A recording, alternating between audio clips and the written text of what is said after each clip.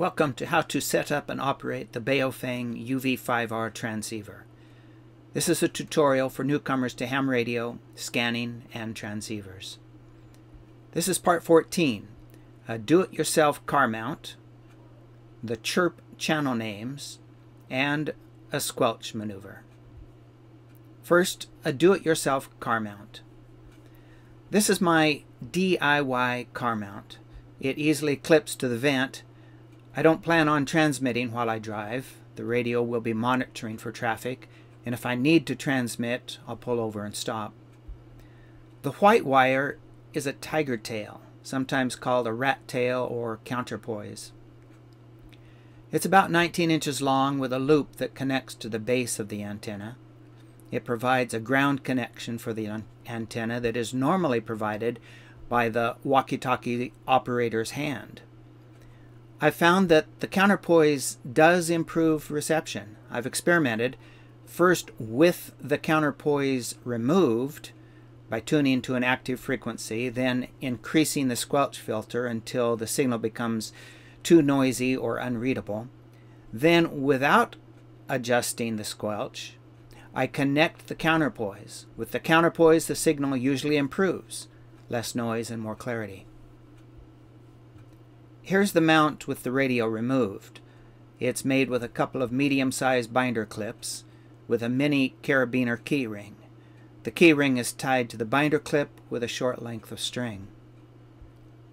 The blue-green cloth is my face mask, looped over the top of the binder clip to cushion the radio, reducing some of the vibration noise. Here I've flipped the keyring up out of the way. The lower binder clip, the blue one, is placed first on the vent louver, the lowest vent louver. It helps stabilize the vents in a flat horizontal alignment. Without that lower binder clip, the louvers tend to slant downward slightly, allowing the mount to slip if the road conditions are rough. The upper binder clip, the green one, is placed on the center louver, which has a molded grip, allowing a secure grip for the clip. The keyring is tied to the upper wire tab of that upper green clip. The keyring is wide enough to allow the belt clip of my radio to slip over. Here may be seen that first lower blue clip placed on the lowest vent louver. From a slightly higher perspective, the radio is hanging from the keyring, which is attached to the upper binder clip, which is attached to the center vent louver, which is being stabilized by the lower binder clip. And for a soft, rattle-free cushion, the radio rests gently on my BAE FM, my Beyond All Expectations face mask. Next, Chirp channel names. Chirp is a radio programming application free to download, worth donating to, that allows programming the Baofeng UV5R, as well as many other models and makes of radios, using a computer. The UV5R has several features that are only programmable with Chirp. One useful feature is channel names. The best place to start with Chirp is the developer's website. There are many tutorials available to learn how to use Chirp, depending upon your make and model of radio, as well as your computer's make and model. Chirp is available for Windows, Mac, and Linux. Using Chirp, I created a name for each channel stored in my radio's memory. Then I used menu items 21 and 22 on my radio to designate display line A to show the frequency and display line B to show the channel name. Menu item 21 configures display line A. Menu number 22 displays line B. On either of these lines, you can set them to show the frequency, show the channel number, or the channel name, but the channel name requires programming using Chirp. Here's the result. I've selected channel 1 for both display lines.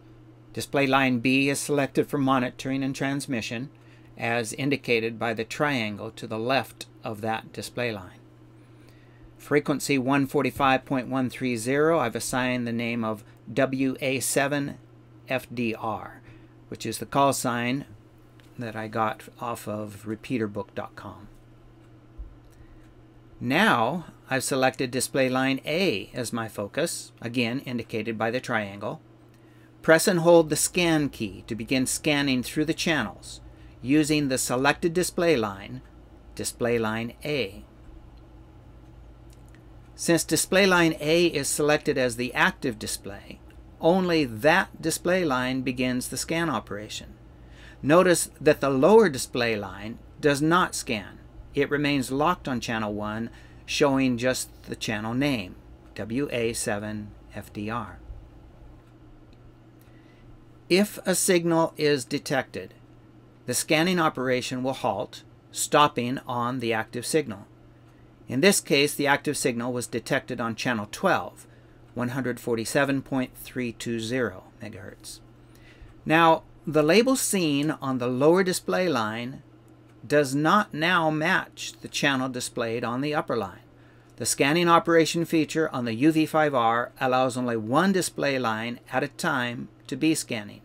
In this case, I've selected display line A as the active display, so the scanning operation was active only on display line A. So how does naming a channel help? If I need to know the channel name for channel 32, I can simply select display line B, scroll to channel 32, and match both display lines. Next, a squelch maneuver. Earlier, I mentioned my adjusting the squelch filter as a way of determining the effectiveness of a tiger tail or antenna counterpoise. Here's a bit more information about that, and it also is helped by programming with Chirp. Chirp unlocks improved squelch filter settings for the UV5R. The original squelch filter is not effective at all. It makes the squelch filter, the squelch level of 1, not much different than a squelch level of 9. However, Chirp allows the UV5R to gain a great improvement in squelch levels.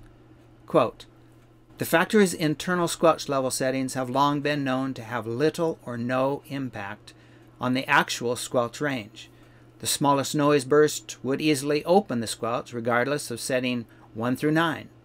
Until now, it was one of those little quirks you just needed to tolerate.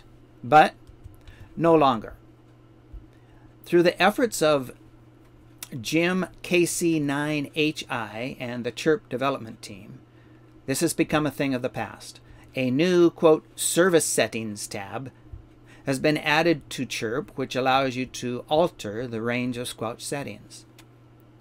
Tom, KD0WOV, did a series of tests with a commercial service monitor and developed a preferred settings chart, which will work with any of the UV5R or UV82 series.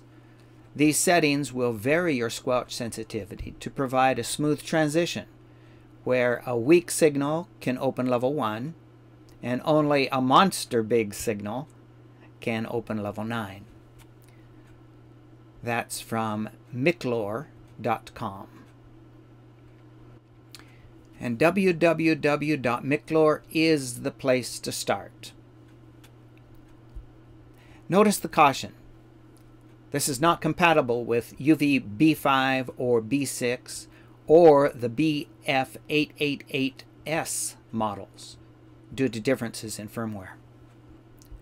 So using Chirp, I programmed my UV5R to use the following values for the squelch filter.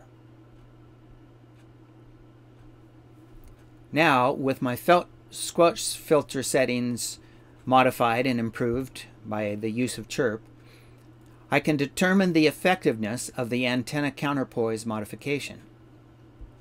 First, make an antenna counterpoise, a tiger tail or rat tail.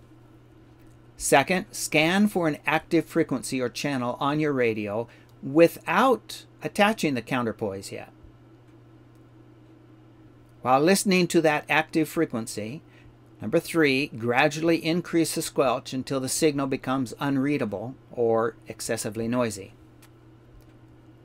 and then attach the antenna counterpoise and see if the signal improves. On the Baofeng UV5R, adjusting the squelch levels is taken care of with menu item 00, which is abbreviated SQL. The default level when you reset your radio or first get it out of the box is set to a squelch level of 5. A squelch level of 0 has no squelch filtering. All signals come through, whether they're weak or strong, and in fact, all you'll hear, unless there's a transmission, is just white noise. A squelch setting of 9 is full squelch. It would take a strong, high-powered or very nearby station to open the squelch filter and allow you to hear the traffic using a setting of 9. There is a potential problem. I've called it the key beep bug.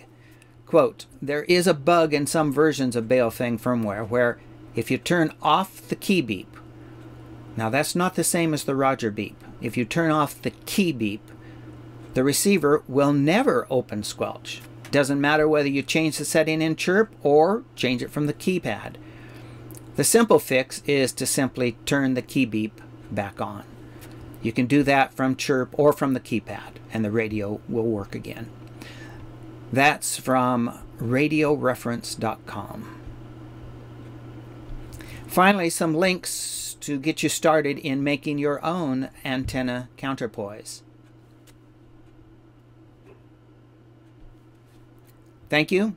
This has been how to set up and operate the Baofeng UV5R transceiver. All the episodes of this video tutorial series may be found on my YouTube channel. I'm Milt Reynolds, KJ7PPX, and I look forward to seeing you on the next episode. 73.